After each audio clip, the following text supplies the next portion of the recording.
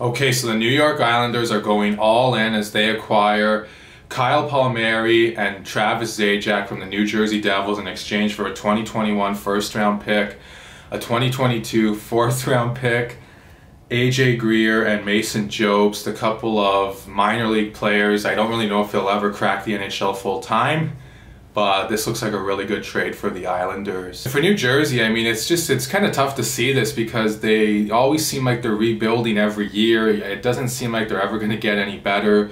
But Devils fans, please keep your heads up because it will get better. You guys have a great coach in Lindy Ruff.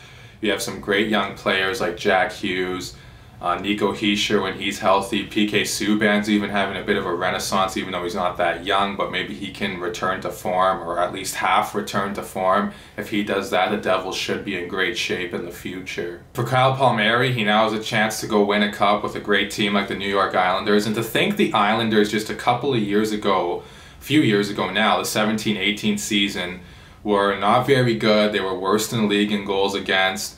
And now they're one of the best defensive teams in the league thanks to their coach Barry Trotz. And it just goes to show what a difference a good coach can make for you. And now all of a sudden they've added a few pieces like Pajot last year, now Palmieri this year.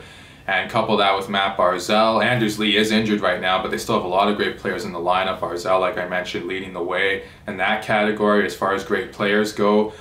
And all of a sudden, the New York Islanders now look like a pretty legit threat to win a Stanley Cup. I also want to mention that the Devils do retain 50% of both Zajac and Palmieri's salaries. And it's going to be really weird to see Travis Zajac in a different uniform other than the Devils uniform, but especially a New York Islanders uniform, considering that they're a huge rival of the New Jersey Devils. So that's going to be pretty weird to see as well. As far as winners and losers go in this trade, I'm going to have to declare the Islanders the winner. I think they come out with a really good player in Kyle Palmieri, a great depth piece at this stage in his career in Travis Zajac.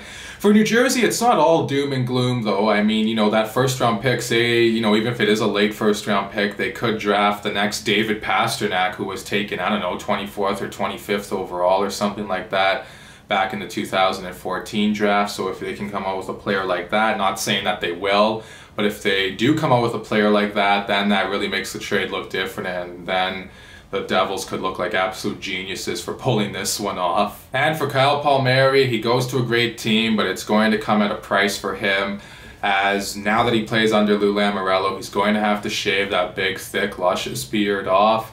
So unfortunately for him, he's going to have to be cleanly shaven. I suppose he can grow it out in the playoffs. I'm pretty sure Lou Lamoriello lets his players grow it out in the playoffs, their beards, if they want to. But that's going to be pretty interesting to see how that goes down. But all that aside, let me know what all of you think in the comment section below on this great trade for the Islanders. It's not a terrible trade. I don't hate it for New Jersey, but I don't know, maybe they could have got a little bit more, especially considering the fact they did retain 50% of both guys' salaries. But let me know all that and more in the comments down below. Please like and subscribe and share this video. Thank you all so much for watching, and I'll talk to you again soon.